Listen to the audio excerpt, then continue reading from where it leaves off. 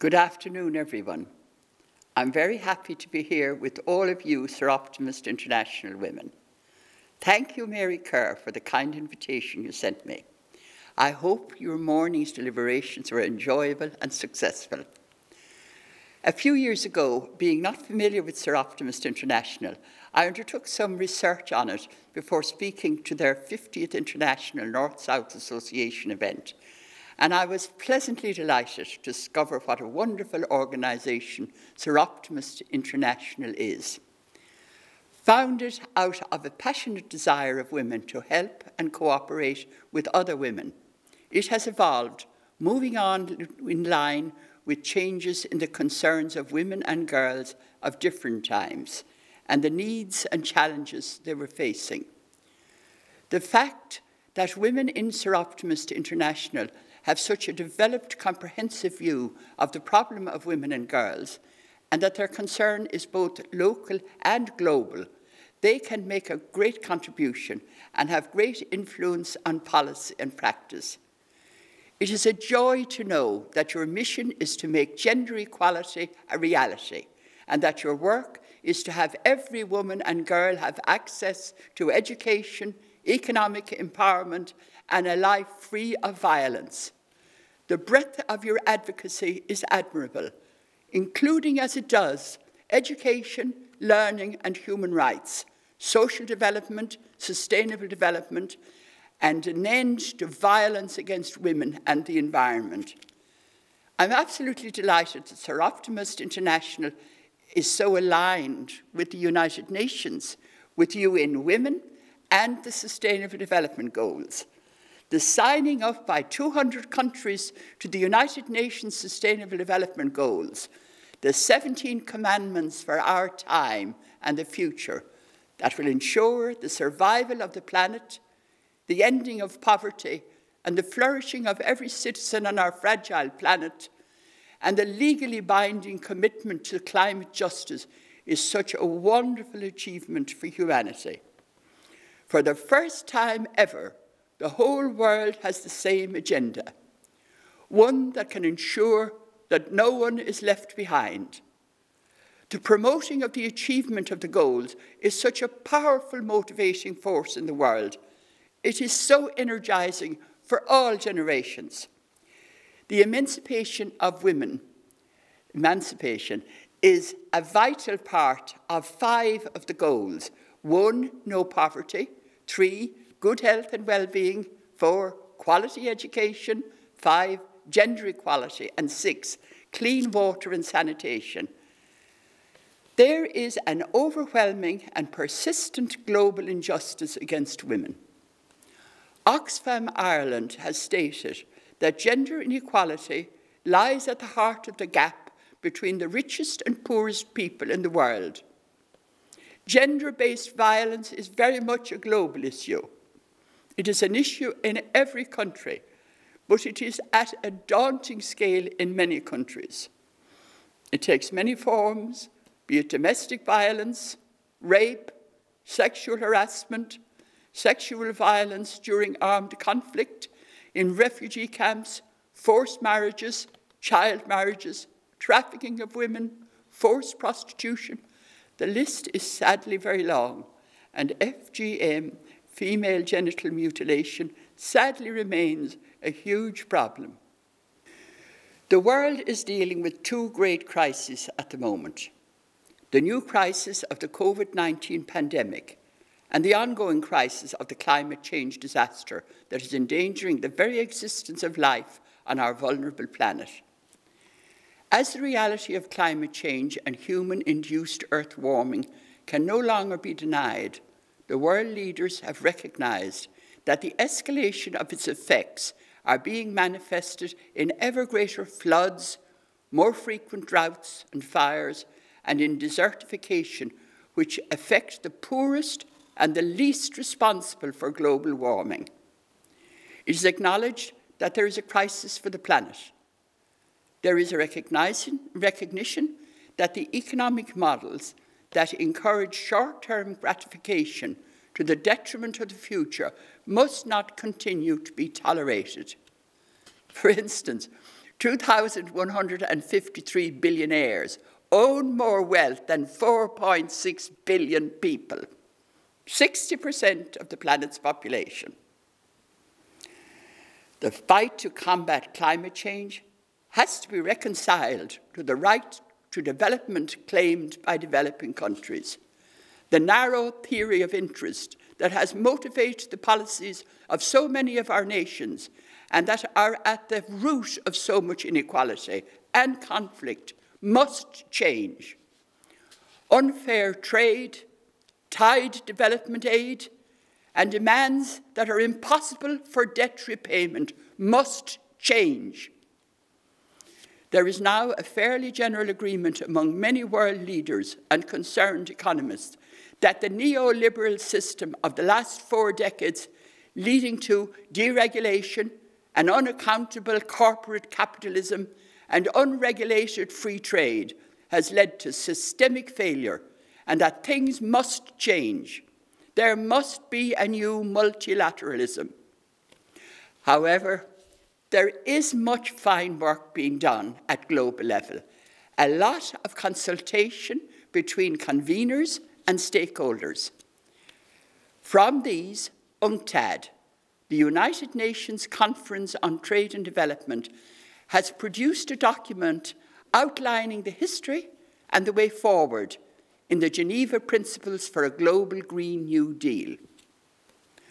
UNCTAD's book, A New Lateralism for Shared Prosperity, can be downloaded free with its companion document, UNCTAD's Trade and Development Report 2019, Financing a Global Green New Deal. This is a very valuable and hopeful development. Of course, the present and immediate crisis with which we are struggling is the catastrophe of COVID-19. Whether it be at personal or collective level, our systems were shocked and remain shocked to our core. Most of us had never even heard of a pandemic or had any idea of what a pandemic meant. We were forced to realise what an awful challenge it was and what a sense of unreality it has created for us and what suffering it has brought. We will be forever in awe and grateful to the frontline heroes who bore the brunt of the battle and indeed continue to do so despite the burden of care they carry, and indeed they suffered for. We are grateful to you who may have been in the second line of defence as volunteers and did so much great service. The pandemic is now the priority. World leaders were galvanised into action. They realised that development of a vaccine to contain COVID-19 was now a priority. They saw that the whole world population was in danger and that development of a vaccine was the only means of bringing the virus under control in the long run. World organisations, governments and others pooled the enormous monies that were needed to finance the science for the research and development costs needed by the vaccine manufacturers that would try to develop an effective vaccine. They set up an initiative called COVAX, or the COVAX Facility. This was co-led by CEPI, CEPI, Coalition of Epidemic Preparedness Innovation, Gavi, a financing mechanism for pooling the buying power of participating economies. Other participants were the World Health Organization, United Nations Children Education Fund, the World Bank, and others. It is the only global initiative that is working with governments and manufacturers to ensure COVID-19 vaccines are available worldwide to both higher income and lower income countries. For as long as the virus is not brought to an end all over the globe, no country can be sure it will remain safe. It is acknowledged by the experts and through science that until everyone is safe, no one is safe. The majority of the world's population needs to be immunized in order to defeat the virus. The Director General of the World Health Organization, Dr. Ghebreyesus, has said that the inequitable distribution of the vaccines between the rich and poor countries will prolong the pandemic. He says the world is on the brink of catastrophic moral failure and that the price will be paid for in lives and livelihoods that will be lost if people go for a selfish, self-defeatist nationalism. Pope Francis is among the world's leaders who have spoken about the lack of solidarity and the immorality of people concentrating on getting supplies of the vaccines for their own country and even hoarding vaccines. They are causing vaccine nationalism that can lead to serious political conflict. By their actions, they're endangering the necessary international cooperation that is needed to work towards the elimination of the virus.